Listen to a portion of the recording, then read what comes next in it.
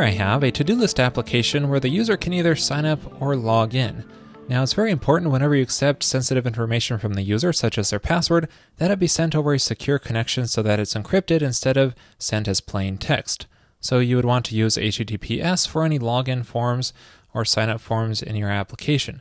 So let me try submitting this. So I log in. Now it's quite common after signing in a user to switch back to a normal HTTP request because you no longer require the user to submit sensitive information. However, if you're doing this, your application is likely vulnerable to session hijacking. This technique, specifically known as sidejacking, was popularized a couple of years ago by this Firefox extension Firesheep. Basically, you would just have to go to a public Wi-Fi location such as a coffee shop, and this would monitor the local network traffic and allow you to hijack a user's session as long as it took place over an insecure connection. This blog post does a really great job explaining the problem, so you might want to give it a read. I'll link to it in the show notes.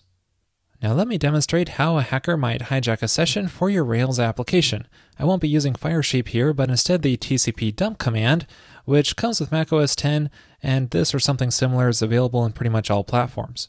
Now we can use this command to inspect traffic on a network interface, usually EN0, 1, or 2, but here I'm going to use LO0 for the local host because that is where the Rails application is running here in development. I'll also pass in the -A flag to give me the output in ASCII text.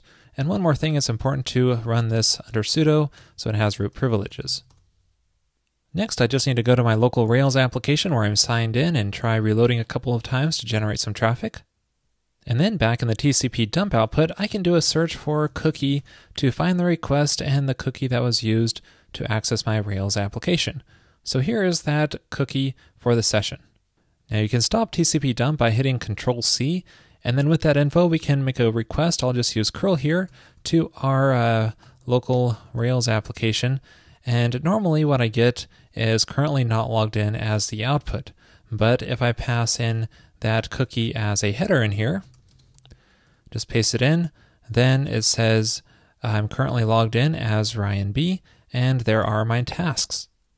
So this is pretty crazy. Anyone on the same network can easily hijack a user's session unless they're using HTTPS, so that way the entire request is encrypted, including the cookies. So how do we enforce this in our Rails app?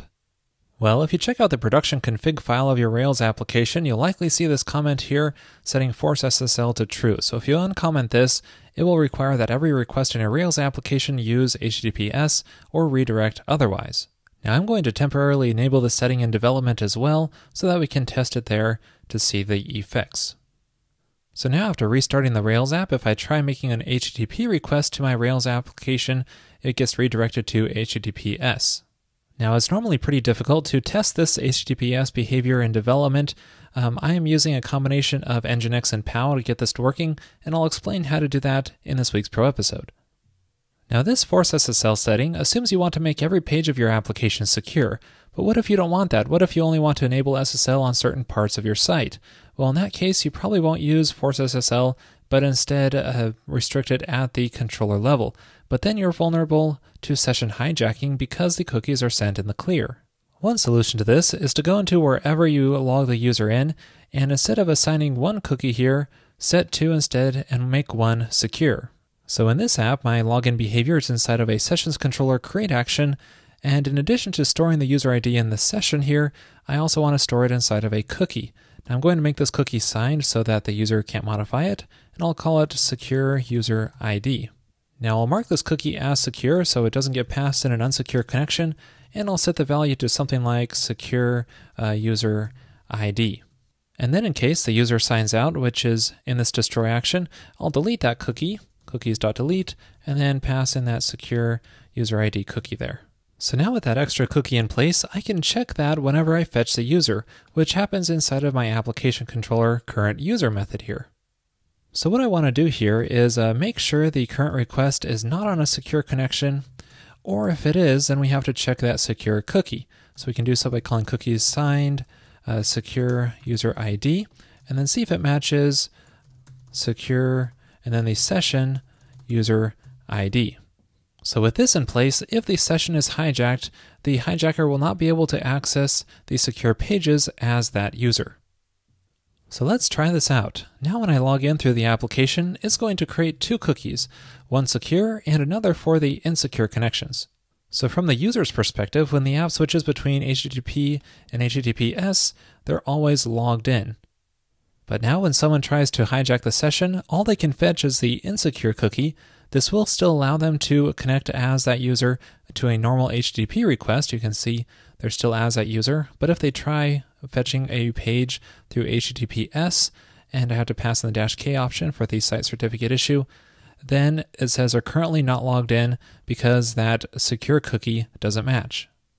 So with this technique, a hijacker can still act as another user on normal HTTP requests, but for HTTPS requests, it will not allow them access. So be sure to always enforce SSL on pages that you do not want a hijacker to access. Well, that's it for this episode on this important security issue. Thanks for watching. This week's Pro episode is all about adding HTTPS to your application. There I show how to set it up on your local machine, configure rack SSL, install certificates in production, and much more. To watch that episode and all other Pro and Revised episodes, just head on over to railscast.com/pro and then sign up there for just $9 per month.